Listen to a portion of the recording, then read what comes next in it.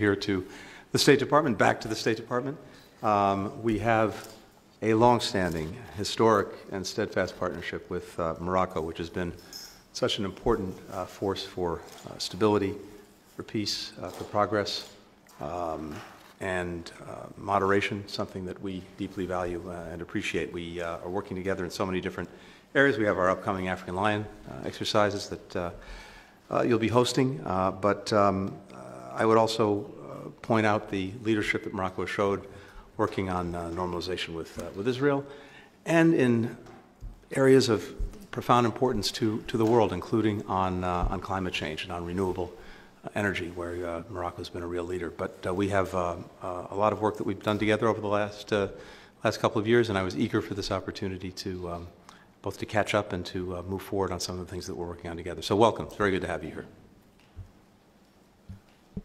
Thank you. Thank you very much, Tony, for the warm welcome.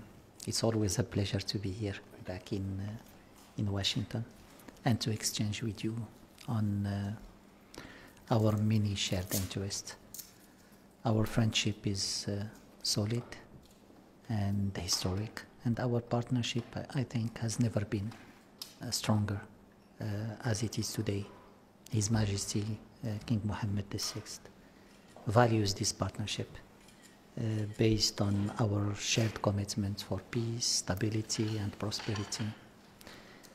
Our discussions are always productive and constructive, and I think today I'm looking forward for the same spirit to serve our people, but also peace and stability worldwide. Thank you. Thank you very much. Thanks, everyone.